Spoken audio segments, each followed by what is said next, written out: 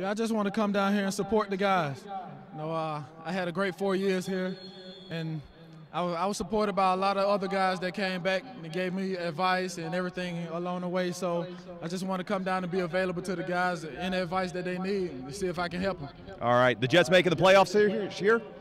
Yeah, that's our plan. Our plan is to win the Super Bowl. So we're working on that. I'm over there talking trash to Mario right now. So we'll see them later on this year.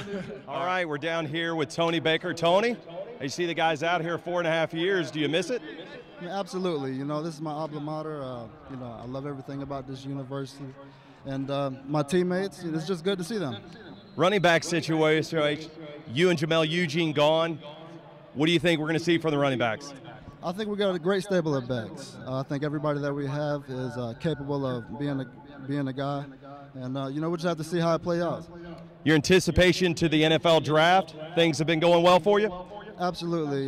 My training in Florida went well. I had a great pro day here. Went on a couple visits to Tennessee and to San Diego, and they went well. One of the things as a player you're always proud of are these fans, and they showing up for this game, and how excited it is to play for this group of fans. What would you like to tell them on your way out? I love the fans. I always have. They always supported the Wolfpack, and I'll always be a part of the Wolfpack. Randy Woodson, Chancellor, welcome. Thanks, Mark. Glad to be here. How excited are you to be here and to celebrate Wolfpack football here with everybody? It's a wonderful spring game. Great crowd.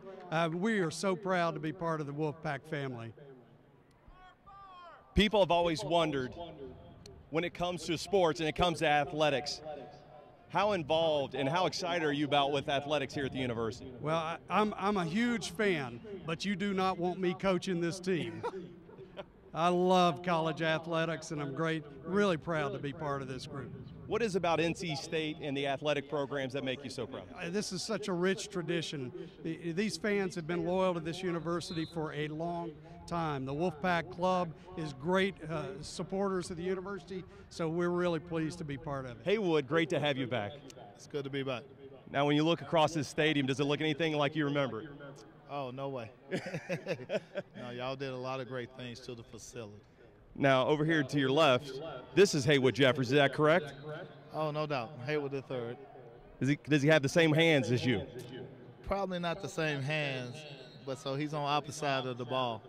So he'll be a defensive back. When you're out here watching these NC State wide receivers, you see these explosive plays. How important is that to NC State's success this coming year and for the next couple of years to have success at the wide receiver position? Oh, it's a receiver's game.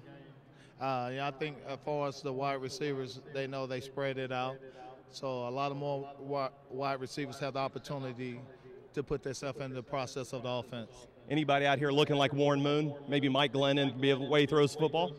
Well, I know Warren wouldn't like that, but I think you got some pretty good quarterbacks here. And Coach O'Brien, you know, he's got a good thing going here. It's turned into a wonderful thing. It gets better each and every year, and that's what our goal is, to be better each and every year as a football team. And certainly our spring game gets better each and every year. So we got to do our part, and we got to be much better in the fall. And that's what we'll direct all our efforts from this day forward to first game against Western Carolina. This is the last impression that these fans will have and the players for the most part will have going into August. There's a lot that has to happen between now and then, a lot of preparation. You excited about what could possibly happen as you go into next season?